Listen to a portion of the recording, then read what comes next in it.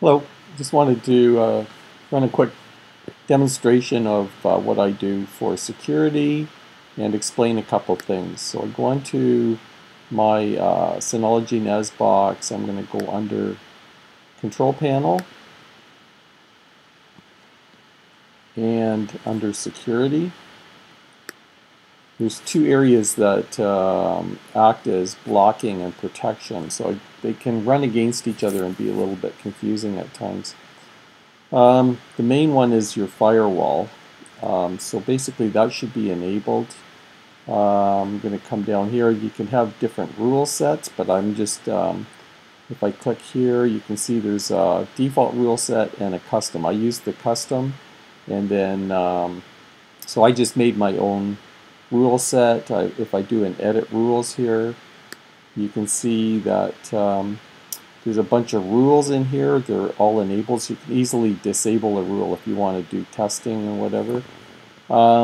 So I've got a whole bunch of rules in here. You can see that there's a deny at the bottom of it. The rest of these are allows. What happens here is Synology, any firewall, will look at the rules top down. So basically it's going to say, hey, I allow this IP address, so this is a range. It could be a single IP address, so this is my external. So I'm going to say, hey, from external, if I go through my house out, I'm going to allow myself back in on these ports. Doesn't allow any other ports, but basically allows these ports. So as it goes down the list, hi guys and gals, just wanted to introduce you to a piece of software that I use that's critical in my operation. Take 90 seconds to watch it or skip ahead 90 seconds. Would it be bad news if you lost that great photo, video, important file, or your whole computer died? Syncovery is the Swiss Army knife of the backup and sync world, allowing you to easily set up repeatable sets of backups called profiles that you can run either manually whenever you want to run them, or also schedule one or more profiles so you don't forget to back up those important files. Syncovery can back up and sync from practically anywhere to anywhere, such as your hard drive, to an external hard drive, a thumb drive, as well as to the cloud, which is any place outside of your home or business, such as Google Drive, Amazon, Dropbox, DigitalOcean Droplet, or other virtual private server. You can start simple and go to extremely detailed control by fine-tuning your profiles, and even beyond that for extremely unique cases by running Pascal scripts, which you can either run yourself or have created, usually for free, by Syncovery's programmer, Tobias. Be sure to visit me at fredstipsandtricks.com, where I provide how-to and tutorial videos and blogs to help you get Syncovery and other things running, give you tons of practical tips, right from backups and syncs that I personally create and use to other things. And you can save big money on your purchase of Syncovery by clicking the purchase button on my site. Practically your friend. Fred. It says I'm going to allow this person, that person, the other person, this subnet, blah, blah, blah. And then it comes down and goes, if you're not, then I'm going to deny. So I put a specific deny. Might not have to, but I like to specify and be very specific about what I'm allowing and disallowing. So I deny there, and then I've got Cloud Station, which can be accessed by anybody all over the world, and a couple other things, or Synology Assistant, blah, blah, blah. There's a network backup in there. And again, from anywhere in the world, allow. Okay? I'm going to show you how to set up the all-important rule to block everything beyond what you've got set. So I'm going to go into the rules, and the two that I'm going to show you right now are the ICMP. I'll show you that later because that's not as important. But the all deny, that's a huge one. So what we're saying here is, if the user coming in does not fall into any of these IP addresses or these ports, then it's going to slip down, down, down the rule list, and it's going to go past all these, and then finally, if this wasn't here, it would, for some reason they've got it set to allow. So basically what I do is put a master rule in here that says anything beyond this, if you're not on this list up here, deny.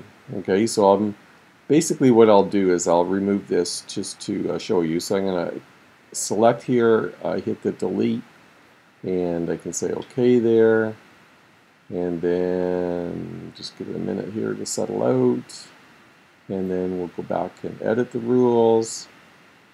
And right now anybody that doesn't fall on this list can access my NAS other ways. Okay, so I'm going to add this all-important rule. Basically it comes up and you say create, and the default is to create this firewall rule with all ports, all IP addresses, and here we're going to change from allow to deny. And that ends up at the bottom anyway, so we're good there. So basically we're saying here now is if you don't fall into this range, you're blocked. That's it for you. Now the problem I ran into when I did that was it also blocked my ability to ping the NAS box, which I need for myself and for my services that detect whether the box is up or down. So basically I found that I can create this ICMP rule. So I'm going to delete this rule and show you how I created it. So I highlight it, I delete it, I say OK. So now we're back to where I cannot ping my NAS box at all. So go back into Firewall, edit rules, and I come down to custom. Okay, this is a little bit hidden, but you're going to go to custom, and then under protocol, because ping is not TCP or UDP, it's actually ICMP. Okay, that's the protocol it's using. So if I go ICMP there, and I say sources from anywhere in the world, which basically just means I think locally in my house, because people can't really come through my router and ping my device. So I'm not too worried. Beyond this, I'm going to say allow. Now, the problem being, if you know what I've been saying, is that because ICMP showed up after this deny list, it's going to come down through this list and it only hits the deny and goes, nope, nothing past that. So what I'm going to do is take this now and I'm going to drag it to the top.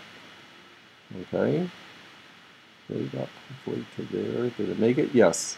So now it's at the top of the rule set. So the very first thing it says is allow pinging to come in. And that's basically how my rule set is. And it seems to work fantastically. So I'll basically OK that. And when I go back and look at it, make sure you go back and look at it just to make sure that it did take. And you can see all the rules, ICMP first, all my specific needs here. And then finally, if you don't make these, the cut is you don't get into my NAS box. You know, it's, again, like I say, works extremely well, but it was very important to add this rule. Okay, so make sure you get that in there. Don't add that as your first rule or you'll lock yourself out in a lot of ways. I would wait till you've got all these rules done and then add this rule. Okay. Don't do it with your NAS box connected to the internet if you want to be really safe, because until you get this one in here, people can be knocking at the door of your NAS box. So that basically explains the firewall there's also, you can block based on your interfaces. So I've got LAN 1, LAN 2. But I use the all interfaces, and as it says here, if no rules in all interfaces, then it goes to each interface. So basically just make sure all your rules are in here. You should be fine unless you have specific case needs. The next thing that I'm going to show you is things that have tripped me up before, but basically under account. When you've got SSH turned on, and you probably do if you're getting anywhere at all complex needs with the NAS at all, or if you want to look at things. But basically what you're doing is SSHing into the NAS. So you're allowing SSH in. So once you've done that, and maybe I'll show you how to do that a sec. Under Terminal, if you come under Terminal and SNMP, you can see here there's Enable SSH service, and I use port 2222. Normally SSH is on port 22. I just gave it a little bit extra protection by choosing a different port. Yeah, so that's enabled. So I've got SSH enabled. If you have SSH enabled, then you really want to come down to the security, where are you? Let's go back here. Control panel, security, there we are, sorry. And then come under account, and this is related to SSH. So you're going to enable AutoBlock. What's happening here is once you have SSH enabled, if you open it up to the world at all, you'll have people trying to break into your system, and you'll see that because what you'll do is come into enable AutoBlock. I've really limited mine down. I said you've got one chance at logging into my system within 60 minutes, and if you don't log in properly the first time, you go on to a block list. So what happens here is down in this allow/block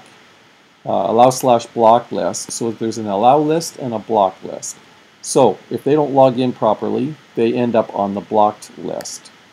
So if I come over to my block list, you can see I've got a lot of them, just people trying to break in. You can even see what country the IP is coming from, sort of approximately, but it's pretty good. So you can see I've got Russia, United States, and yeah, Russia seems to be trying to break in a lot these days. I don't know why, but I think they're trying to take over the world maybe. So we've got a whole bunch of blocked IP addresses here, but if you've got a friend or somebody that really did want or should have gotten into your system and they typed the password wrong, they'll end up on this block list, okay? So at that point or before, you can add them to the allow list, okay? So what you do is I'll just basically do a create and either a single host or a whole subnet. If you don't know what that means, just go for the single host if you know exactly what it is. So once they're on that list, if they're on the block list still, because they can be on both, the block list will rule and they still won't be able to get in, and it will throw you for a loop. So basically come down here, you can sort by the IP address. It makes it a lot easier to find. You find the address that you did put into the allow list, and you find it here, and you basically just remove it from the list. Once it's removed there and it's in the allow list, and if the firewall allows them in, then they can get into your system. Okay, so there's basically three things there. There's the edit rules, so you want to make sure that they're on there to be able to come in somehow, and so they need to be in one of these. You can have, like I say, you can have there's 192.168.77.0. That's my house internal network. So it's a .0 and then a subnet mask. You can see there's a 255.255.255.0. So that's the mask. So it lets basically 254 machines into my NAS box on these ports, okay? And again, 2222 is instead of the normal SSH port 22, but it doesn't matter. It's just the port that I'm allowing.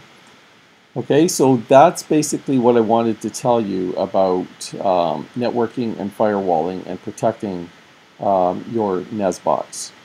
Things that have tripped me up.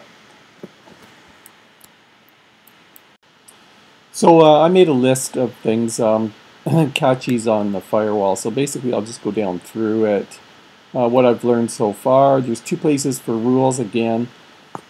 Number one is the firewall itself. The other one is under account, the AutoBlock that I showed you. Let's see here. Rules apply at the time of attachment. That's another one where I caught. If you make a change to the firewall and you expect the change instantly, in other words, if you're logged into SSH and you make the change to the firewall, you will not see that person get blocked or as you're testing. You have to log out, log back in, because it seems to be at the time of attaching to the NAS. It's a little bit different than other firewalls I've seen, but just so that's another place that you can get tripped up, okay? So the most restrictive rule applies, is what I've found. If number one has a deny, so basically number one being the regular firewall, number two being the AutoBlock section for SSH. If number one has a deny and number two has an allow, it is denied. So number one being the firewall. If number one, the firewall, has an allow, below a deny rule, it's blocked. Basically, you've got to watch for order of precedence. If number one has an allow and number two has an entry in the AutoBlock, it is denied, because and that's if you're SSHing into the box. It will be denied because it's on that deny list. If number two has entries in both AutoBlock, allow, and block, it is blocked, as I mentioned before. Make sure that you clear them out of the block if you want to allow them.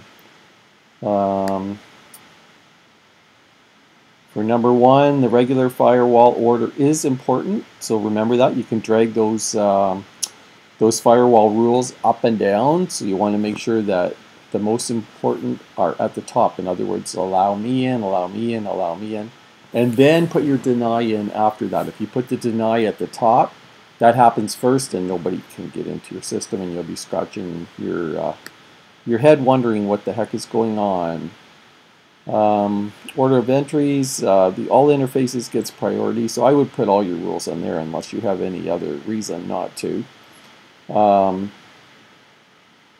It seems like the rule gets applied at login, so I have SSL, that's SSH actually.